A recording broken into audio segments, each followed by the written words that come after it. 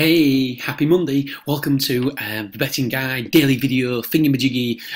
By the way, it's Monday, and every single Monday we have a Motivation on Monday podcast out. If you haven't listened to it, just go search The Betting Guy on your iTunes or wherever it is, or go across to thebettingguy.co.uk. And Motivation on Monday, we talk about the power of attraction today, the law of attraction. It's out now, 5:30, boom. Right, okay, so I've got a back to lay for you today. And how did I get this back to lay? Right, I went to my Dobbed tab, and the Dobbed tab's basically, let's get the settings up here, it searches for all horses with a criteria, a Dobbed percentage of over 80%. So that means that double or bust, the horse must have Dobbed in 80% of the last 5 runnings. You can change these percentages up and down here to whatever you want, and you can change the form there to whatever you want as well. So that's the nuts of it. I can say to this software, show me horses that have Dobbed 80% of the last 5 runnings, so 4 out of the last 5 runnings. Here in the green column, there it is down there. I'm saying show me. This doesn't affect the search, by the way. This is just like the mini search where you can actually see visually what they've done. So I'm saying, in the last 5 runnings, I want to be a percentage of horses, percentage of runs there in the last 5 that have decreased by over 75%. So show me horses that have decreased by over 45%. Just represent that in that column there. And here in the goal, show me horses that have decreased in price by 50%. Represent it in the goal column. And display today, you can display handicaps if you want only. And voila, we are up and running. So I did that today, and this is what we've got. And you'll see there is only 2 running today that have Dobbed 5 out of the last 5. These 2. And so this piqued my interest straight away because of a price, 3.85. So what I went into the in-running tool again, and I went to the races tab. And the 625, I organised it by Betfair current price just to get a feel of the market. Now, when it's been 0, it means there's no money being taken on this horse, or not any money of any real value. So therefore, it can't give you a Betfair current price at the minute. So the chances are this will be an outsider. And if we go here, I ain't got it up. Never mind. It'll be outsider now.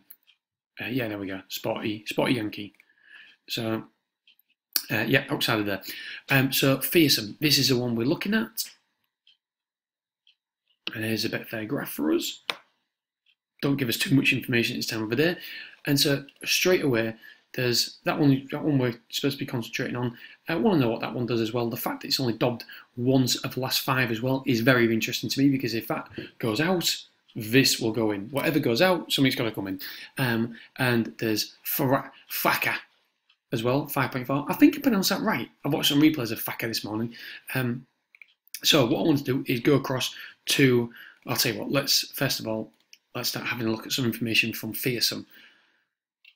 And look, 2.09, 2.2. Now the big thing here is held up in 4th. Track leaders entering final 2 furlongs. So this horse is held up. So if a horse is held up and doesn't really go much higher than the Betfair SP, 2.09, Betfair high in play was 2.2, then it must be travelling well. It must be really travelling well. And when horses travel well, it has a positive impact on the market. When a horse is on the bridle, travelling through the race, doing everything easily, then it has a positive impact on the market. It goes positively down. Anyway, here, steadied and shorter room leaving stalls, held up towards rear, still towards rear, and not clearest of runs, just over 2 furlong out, 2.6. Won the race, but only went as high as 2.86.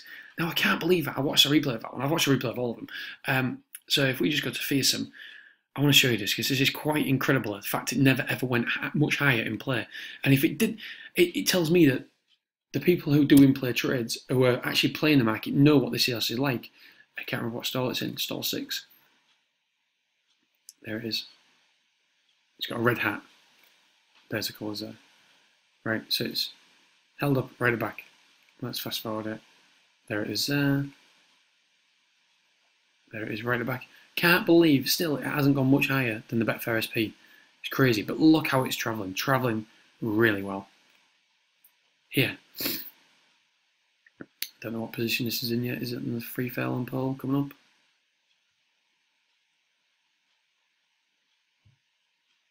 Or is it the 4 furlong pole? You think I'd know, wouldn't you? I don't. 4 furlong pole. Right, so 4 furlongs out, still travelling. Just fast forward a little bit. And look, can't get through. Still travelling well. Adam Kirby there is just getting ready to push him along, just letting the horse know, hey, we're going to go. We're going to be going soon. We're going to be going soon. Just letting the horse be alert. Still 2.86. Zach's up, by the way. Surprise. Still not as high as, don't go higher than 2.86. Now we think he's going to win. Only now. And it was travelling well all the way through the race, wasn't it? And so that's interesting. The second favourite, supposed to be being the favourite here. This is a race I geek out on these sort of things when I was a professional, when I sold the betting shop, or trying to be a professional. These are the sort of races I geek out on because Faka, the third favourite, actually ran against the favourite last time out as well and nearly beat it. And obviously it's a handicap, so there's weight differences as well. Yeah, probably geek out on these sort of things. Right, so let's watch.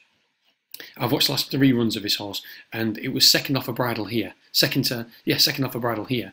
And in other horses, it's been probably first off a bridle in most of its other races I've watched. And so when a horse is off a bridle, that means one thing. It means that the price is going to go up. If a horse comes off a bridle, the price goes up. If you use that as a normal metric, as a normal rule, that's what happens. And so if this price will go up, then sorry, I'm trying to think what to say. So if I'm thinking about something else, I'm clearly thinking about something else. Right, so if a horse comes off a bridle, then it normally goes up in price. Simple as that. Right, let's get to the business end of this. So that one's first off a bridle. Oh, well, can't really say that just yet. Is that 4 furlong pearl? Here it is, 4 furlongs. Right, so that's the first off a bridle. And you'll soon see this one. There we go. Starting to go.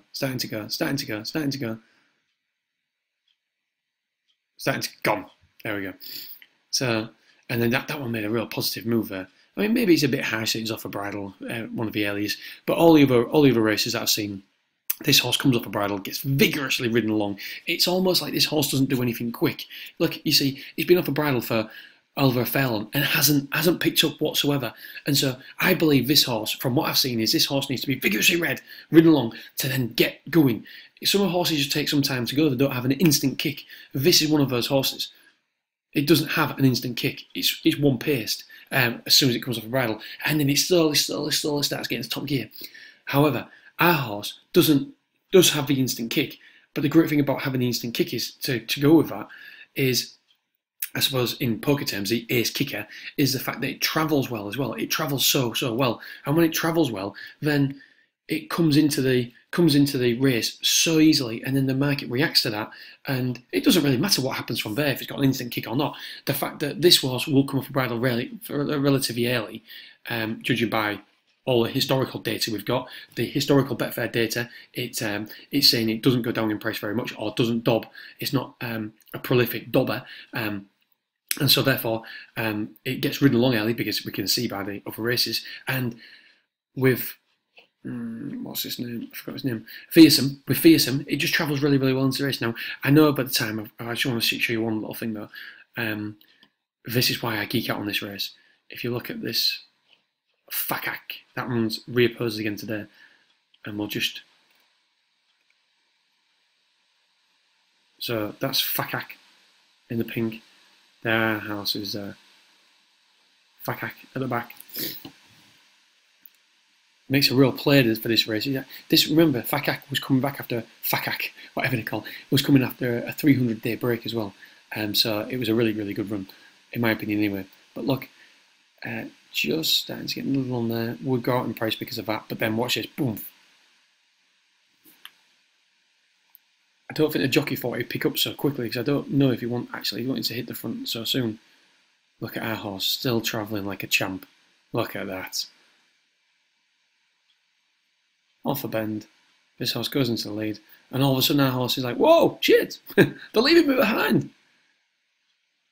But that only went to 2.23 or something in play that day, and so it was always going to get down the running.